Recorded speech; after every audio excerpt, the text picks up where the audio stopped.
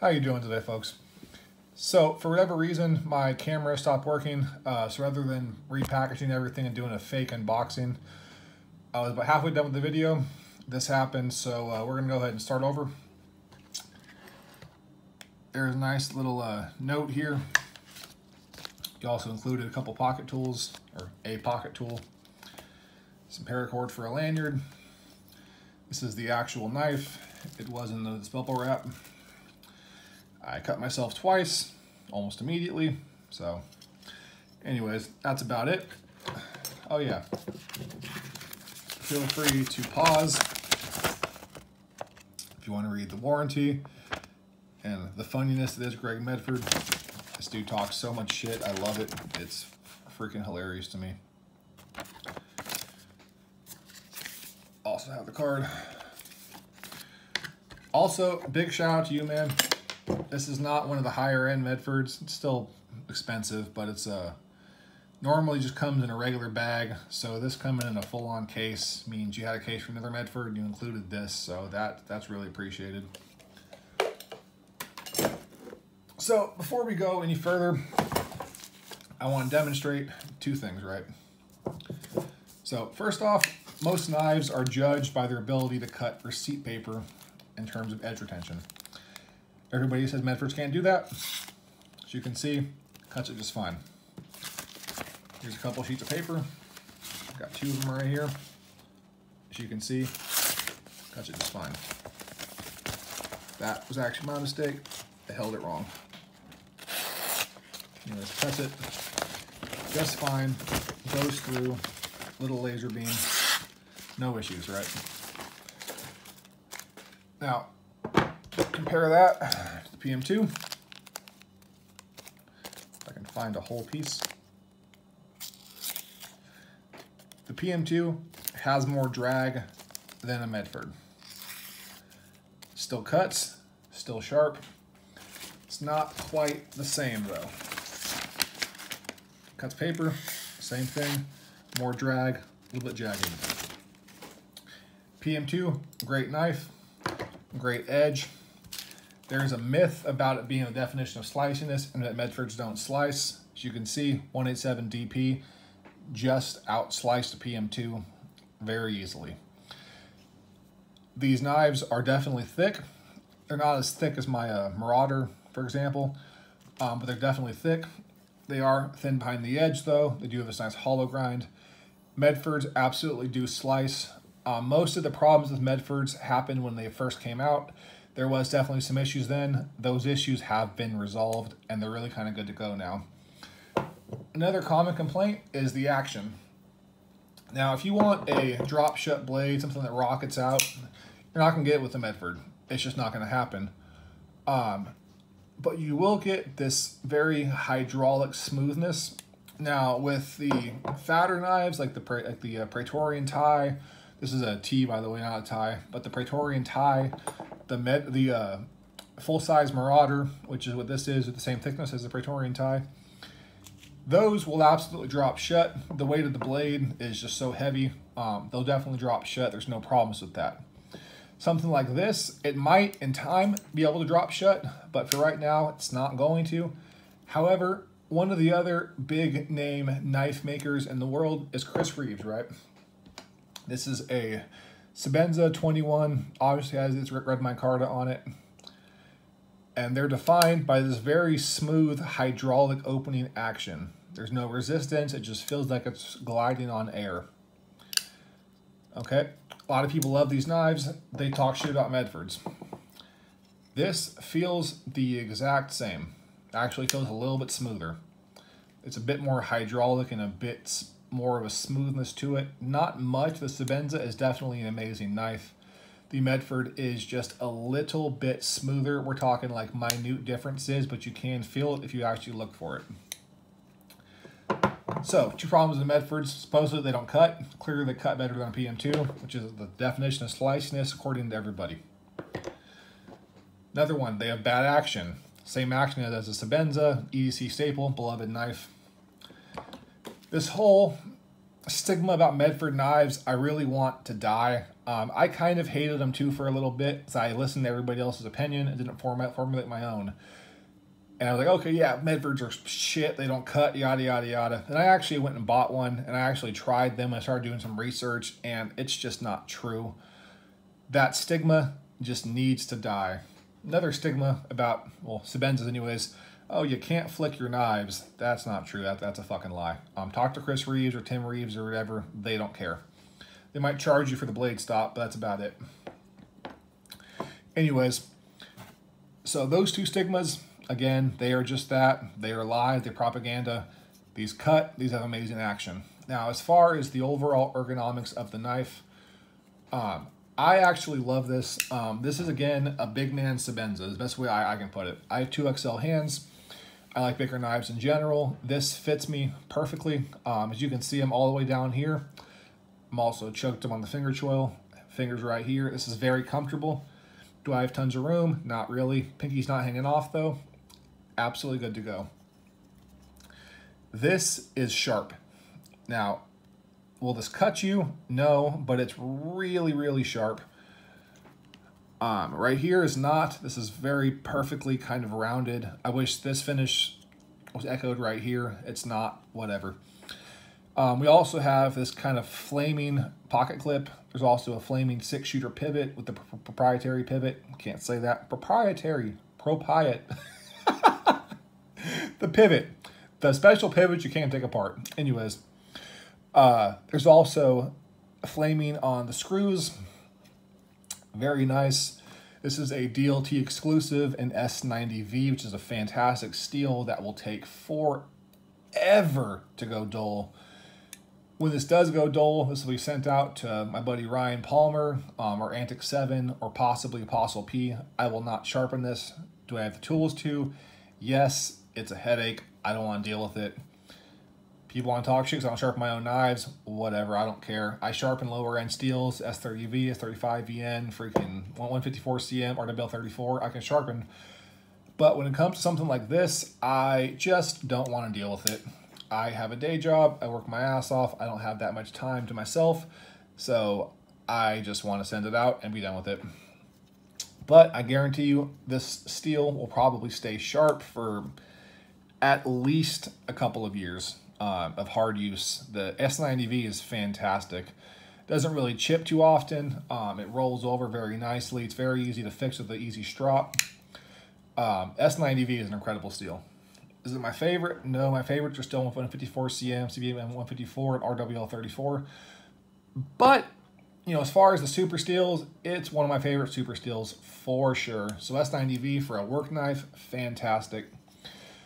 A lot of people also have this conception about prying with knives, right? Now, I haven't just got this today, so I don't know about that one. I pry heavily with this knife. Now, I will literally slide it in here, angle it so it hits this nice, oops, hit the camera.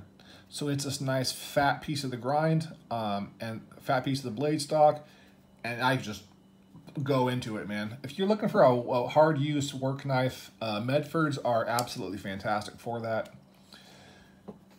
And this is, honestly, I love this knife. I wish it was a little more bronzy, look a little more bronzy in pictures. Kind of a dirty bronze. It's definitely been carrying some scratches on it. Personally, this is a work knife for me, so I don't care. I'm going to add my own scratches to it anyways, so who gives a shit? But it is very nice. The flaming pivot contrasts very, very well. Yeah. First impressions of this knife are very positive. I'm going to put a couple of size comparisons up. So we're looking at almost the exact same size as the full-length Marauder as far as lengthwise. This is definitely a big knife, folks. Here is a Praetorian T. Go ahead and change the aspect ratio around so you can see an accurate size representation. Definitely bigger than the T.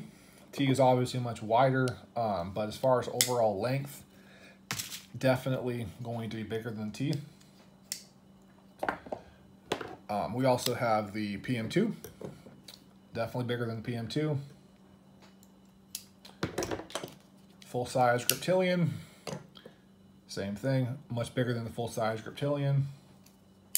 The Sebenza I was mentioning, bigger than the Sebenza. Definitely a full-size knife, folks. SOCOM Elite Tonto. This is in my pocket today. It's going to be reviewed very shortly. Stay tuned for that one. And, why not? Bill Kalashnikov. This is actually the last knife that's going up for the whole giveaway thing. Somebody was supposed to get a hold of it. They backed out. Wasn't able to get a hold of them. There was somebody else that messaged me about this knife, so if you happen to be watching this video, let me know, man. No questions asked, it's yours. This is the last one, though, so go ahead and have at that. All right, so as far as an overall scoring, again, blade is fantastic. The opening hole, nice and smooth, very chamfered, no hot spots, no clips to it. You do have to make sure your finger is not on the lock bar at all. So if you're even like this, you know, I'm not putting pressure on it, right? But it's enough that when you go to open it, it's not going to come out. So you definitely got to keep that in mind. But it definitely does come out. Again, very smooth hydraulic action. Fantastic feeling. The finger choil is a little bit too small for me. Again, I've already cut myself twice with this thing, but it works. I kind of have to take my finger and then push it really hard down on this piece to kind of squash it down so it fits. But it definitely does work. Ergonomics-wise, there is a minor hot spot right here. It's definitely chamfered. It's not like it's going to stab you or anything, but there is a bit of a hot spot. The clip blends in completely. I don't feel anything on that. If you really bear down on it, just kind of Hulk grip it. There is minor hot spots right here. Same thing right here. But again, very minor. This is very sharp. This is perfectly chamfered. This is sharp, so that's an unfortunate thing. Also, take a look at these beautiful flaming blade stops. That blue they achieved is absolutely incredible. But anyways, as far as the blade, I really have no complaints. Again, I can't like just let it sit here because like you see I'm so close to the edge that I'll end up cut myself again. But it's good enough. If it was any bigger, I don't know. Like the one for the Marauder, I really like. It's bigger, but I feel like it sacrifices too much blade. I wish there was a smaller finger choil, so I had more blade to use. This has a smaller finger choil, so more blade to use. So I can't really complain. Also, most people don't have my size of hand, so this is definitely not a problem at all. So as far as blade, ergonomics, style, feel, cutting power, 10. This is perfect. Handle-wise, this, again, there's 6 hot spots total. And then this is actually pretty sharp. And we're going to I'll knock down the whole point for that. It's enough hot spots that it is an issue. Is it going to be a deal breaker for me? Not at all. Centering is spot on. No issue at all with that. Lockup. Medfords are known for this kind of early lockup, but that is perfectly fine. No give at all. Spidey flick works. Yeah. As far as the overall score on this knife, I'm going to give it a high 9. Now, I say a high 9 because I said I'm going to take down a whole point for like, the different hot spots. So, just to make it easy, you know, 9 out of 10, 90 out of 100. But I really want to give it a higher score than that. Again, the issues have to be taken into consideration. So for that alone, it's going to be at a 9. But I like this knife more than a 9. Honestly, for me, for my size hands and what I like in a knife, this is a 10. For me, this is perfect. I absolutely love it. For somebody else who's not into the same type of knives I am, you're probably looking at about a 9. But if you like tactical knives, I hate that terminology. I'm an operator. I don't care if something's tactical or not. I just happen to enjoy the way these feel and look. So if you like big, heavy-duty, overbuilt knives, this is fantastic. I do want to make mention that you can get this in 3V. 3Vs are kind of hard to find. D2 steel is the most common one. And this S90V, which is a DLT trading exclusive. And they all cost the same price. So if you have the option to get 3V, that's awesome. That's awesome. That's awesome. D2, now mind you, Medford is a CPM D2, right? It's not just standard D2. It's actually a very good D2, but it's still a tool steel. It's very easy to rust. It holds an edge for a long time. It's pretty easy to sharpen back up. D2 is honestly a great steel. I personally prefer the 3V just a little bit more. But if I had to choose any of them, it would be the S90V, and they all cost exactly the same. So if you have the option, grab the S90V. Again, if you're looking for the flamed hardware, it's going to have to be something on the secondary market. This is discontinued. But you can by all means still get the 187 DP. Again, go to DLT Trading. Get this amazing S90V, this incredible edge. It is an absolutely beautiful knife. Again, for me, 10 out of 10. EDC perfection, hard use perfection. As far as just your generalized person, you're probably going to be an 8.5 to a 9 as far as what you will feel about the knife. Still an amazing knife. I want everybody to go out there and try a Medford. People have these negative opinions about them. Are they overpriced? Yeah, I can't. They are overpriced. A Praetorian tie should not start off at $1,200. That's ridiculous. But they do. They are great. I really like them. If you can afford that, fantastic. This is about $475. With tax, looking at probably about $520.